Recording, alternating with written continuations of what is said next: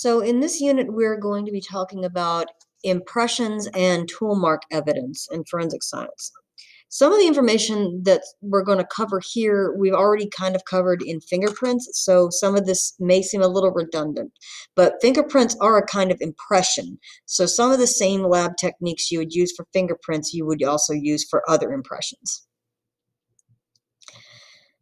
So we're going to review patent, latent, and plastic impressions. And we're going to look at how we would compare impression evidence from a crime scene to a known impression and look at the individual characteristics of tool marks. So an impression is any indentation or marking that is formed when an object is pressed against another material or surface. And you can use it to link a suspect to a crime or link it at least to the object or tool that made the impression. And depending on what the material was that the impression is made in, it will be a different type of impression. So you can find impressions in things like blood or dust or soil or snow. Now, we have talked about the type of impressions before. There are three types. The first one is called patent, which means it's visible. And this is what you get when the object is placed in something opaque and then the impression is transferred to a different surface when that object is placed on a new surface. You can find patent impressions such as tire treads or footwear treads or tool marks or teeth marks. And you may find them in dirt or in dust or on a roadway or, in the case of teeth marks, somebody's skin. Plastic impressions are also visible, but they are a three-dimensional impression that is made on a soft surface. So you can have plastic impressions of teeth marks, of footprints, of footwear, and tool marks, depending on what the impression was made in. So you can find plastic impressions in things like the skin, or mud, or snow, or paint, or soap, if the impression is deep enough to be three-dimensional. And then we talked about latent impressions a lot when we talked about fingerprints. So these are invisible to the naked eye and usually made by oil or perspiration on a surface. They are the most common and most valuable type of impression evidence. And they have to be developed either physically or chemically using things like fingerprint powder or chemical reagents or UV light. You can get latent impressions from your fingerprints, your palm prints, and the soles of your feet. And almost all surfaces in a crime scene have the potential to have latent impressions on them. For footwear impressions, if it is a patent impression, then you would just take a photograph with it with a high-resolution camera. If it is latent, so let's say somebody walked through blood and then cleaned the blood up, you would use a chemical like luminol to make the footprint visible, and then you would photograph it. You can also dust for latent impressions from feet and palms, the same you would do for fingerprinting, and then you'd photograph and lift them. There is also a technique called electrostatic dusting and gel lifting. With electrostatic dusting, there's a film that is placed over the impression if it's made in dust, and then you run a current in through the film, which causes the dust powder to adhere to the film, and then you can lift it and image it with a special light source and photograph it.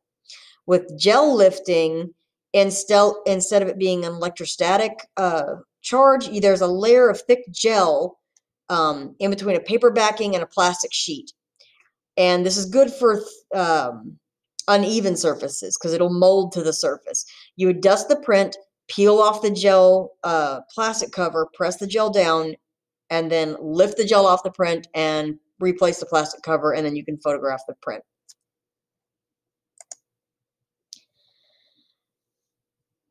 If you have a plastic impression in something like mud or snow, you're going to want to cast it.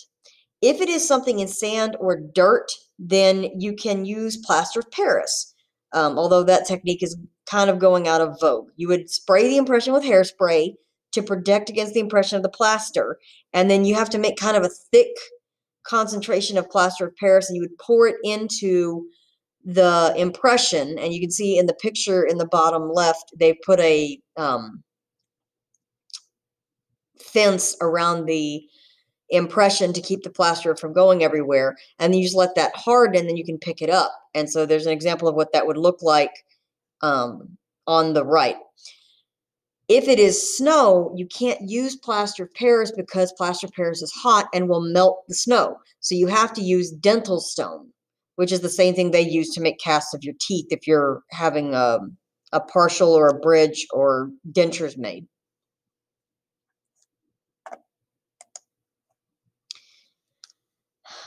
Tire treads are another type of impression evidence that can give us a lot of information about, especially car accidents. We would want to collect them at the crime scene.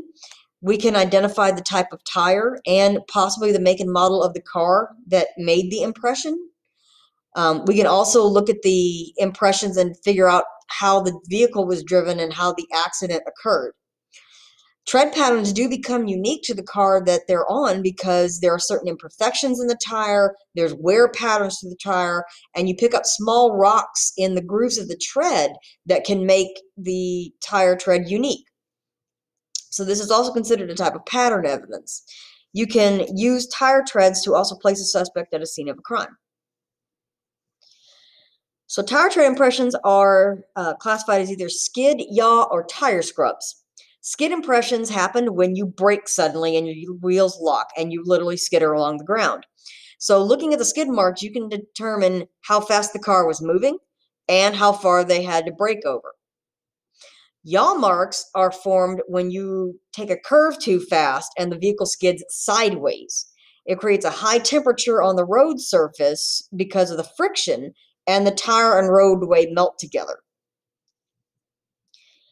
And then tire scrubs are caused when a damaged or overloaded tire impacts, so bursts basically. And these become very curved or irregular in their width. And you may even have striations within the impression, because if you've ever worn a tire down to the threads, you know what that looks like. It's going to scratch the road. So you can use tire scrubs also to determine the point at which the tire failed. If a tire tread is patent, such as it ran through a pool of oil or a pool of blood and then left the tire tread, you can photograph that with a high-resolution camera. If it is a latent impression, which you will normally find on sidewalks or roads or driveways, you can try to do an electrostatic dust lifter like you would with footprints. You can also use gel lifting. And then plastic impressions, you would make a 3D impression of it the same way you would do for foot impressions. So either using plaster of Paris or dental stone and using hairspray to protect the impression before you add the casting material.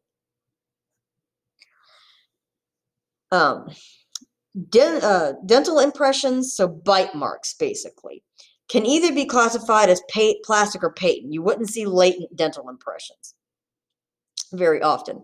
And depending on how deep the bite mark is what differentiates it between being plastic or patent. So in order to collect a bite mark, you would photograph the bite, and then you need to swab it for saliva for a possible DNA profile.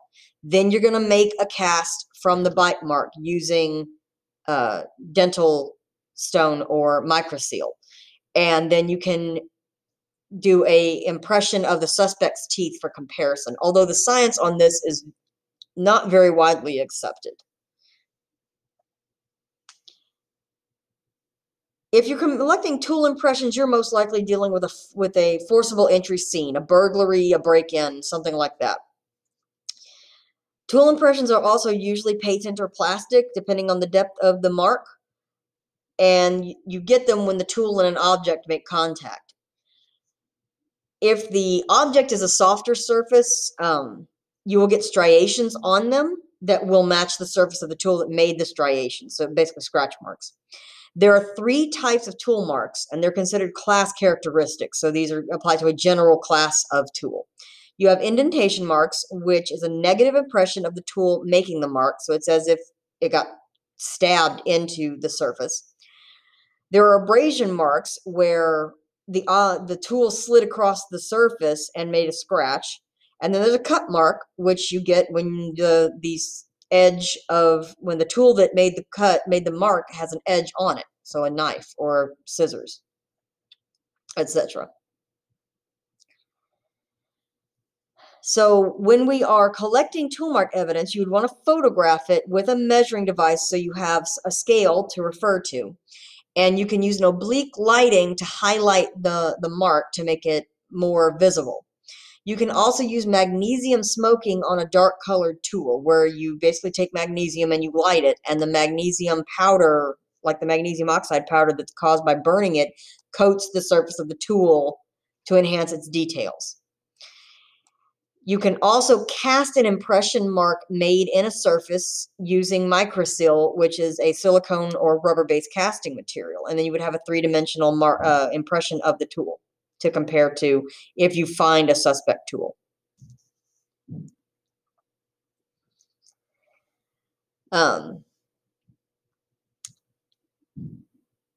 So indentation marks are also called nicks or depressions and are usually made by trying to pry something open.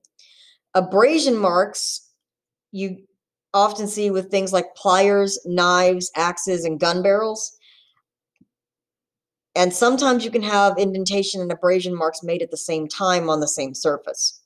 And then cut marks you would see with knives or saws or wire cutters, and usually on things like wire bolts or hinges or locks, something you tried to cut through. You can also see it on bone if someone tried to use some sort of saw to cut up a body. The tools themselves can be categorized based on their action. So it's 5 categories: compression tools, flat action tools, gripping tools, shearing tools, and slicing tools. Compression tools get their name because they put pressure or impact a surface. So you're looking at a hammer or a chisel, and with a hammer you'll get an indentation of the surface of the head of the hammer, and with a chisel you'll get striations along the surface because the chisel usually works at an angle to the surface. Flat action tools work parallel to the surface and include screwdrivers and pry bars, which will result both in indentation and abrasion striation marks at the same time. Gripping tools have jaws used to grip things so that you can turn them. So we're thinking about vice grips or pliers, and they will also produce indentation marks and striation abrasion marks as part of their action because you're gripping and then you're turning, which is going to scrape along the side of the surface. Shearing tools have 2 blades adjacent to one another, so you're going to end up with 2 cut marks. So that's scissors and wire cutters. And then slicing tools have a single sharp blade, so that's something like a knife or a razor, and that's going to be a single cut mark on the surface. If you are trying to test a suspect tool to try to match it to a impression you collected from the crime scene, you need to consider what action is employed on the tool. How do you normally use it? What part of the tool is used? How much force was used on the tool, and the direction and the angle that the tool was used. So you need to try to replicate all those things to get a good comparison sample. So in collecting tool marks, the first thing you want to look at is if there's any trace evidence on the tool, because that can give you additional information about the crime or make more connections between at least the tool and the scene. So for example, if you find red paint chips in the teeth of a tool, then you can try to find where the red paint came from.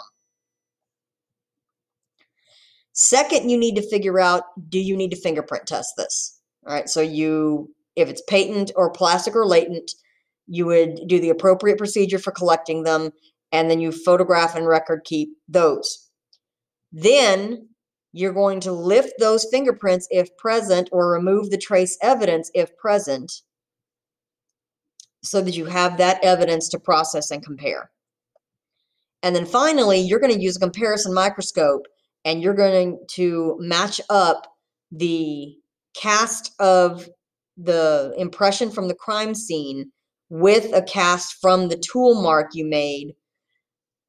And you have to get them like lined up, same direction, same magnification on both sides of the microscopes. All of that has to be calibrated correctly, and you have to have the same orientation of light. So with our microscopes, we've seen you can either have it coming from underneath or coming down from above. In this case, you want them both coming down from above, most likely. And then you can look at them and see, do they share enough characteristics to say that they match?